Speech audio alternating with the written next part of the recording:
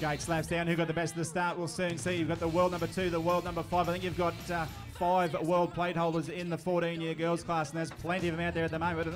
It is the world number 2 of Jessie Smith that leads them down. Next run through is the W5 machine of Lawson Afu. She's in there for the 2.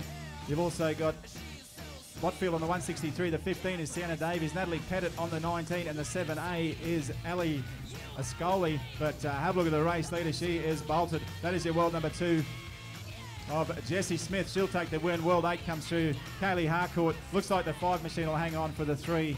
And that, of course, is Lawson Afu. Okay, gate drops on our 14-year-old girls final for day number 2. Out and about they go, and we should be looking at Jessie Smith, I would say, at a guess. Ashley Miller up there as well.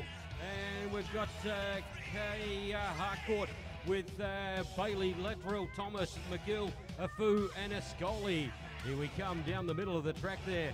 And it's going to be the W2 on the plate there in Jessie Smith out of New Zealand, doing it nicely. So Smith looking good for day 2 final for the 14-year-old girls, and Smith down to the line. She's going to take it home. A great ride there from Smith. She takes home the 14-year-old.